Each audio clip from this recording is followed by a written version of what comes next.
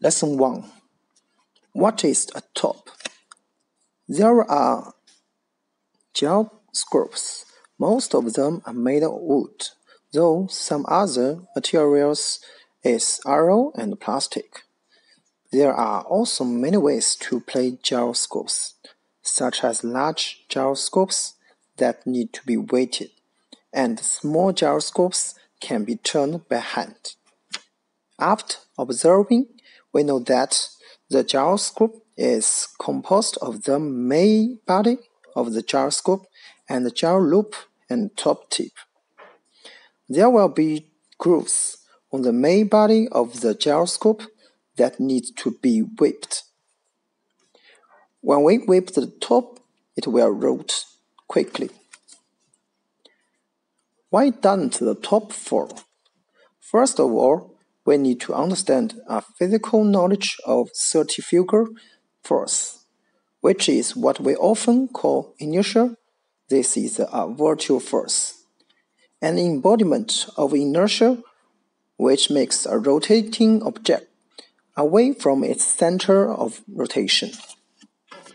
Because the motion of the gyroscope is composed of two motions, the rotating around the center axis and the reverse coning motion of the central axis around the vertical line.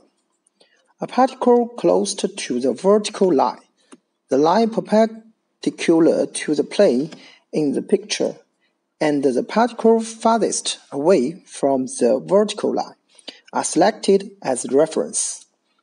The reverse conical motion makes one of the two particles accelerate and the other decelerates, leading to the unbalanced force in the horizon. Building a simple top. After a simple understanding of the centrifugal force, let's make a simple gyroscope and let it rotate. This is a simple gyroscope. Put the top and the large rod. Quickly pull out the large rod. It will rotate.